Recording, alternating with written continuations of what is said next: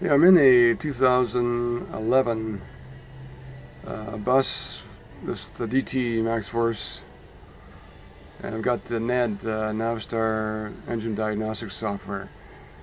And I'm in signals, so I can monitor different parameters like the injection control pressure. So I've checked off the injection control pressure, running pressures, and the desired.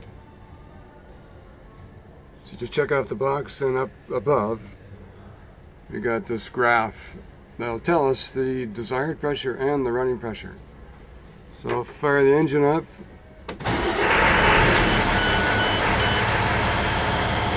And there you go, you see the blue line is the desired injection control pressure, and the red is the actual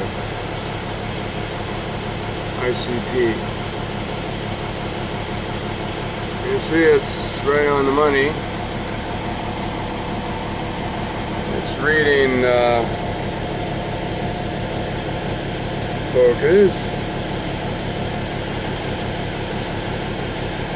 870, 860, 870 odd, and desired is 870.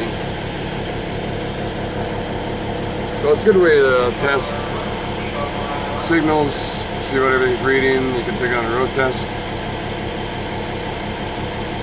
And it's an excellent tool. You gotta have software to do anything on these babies.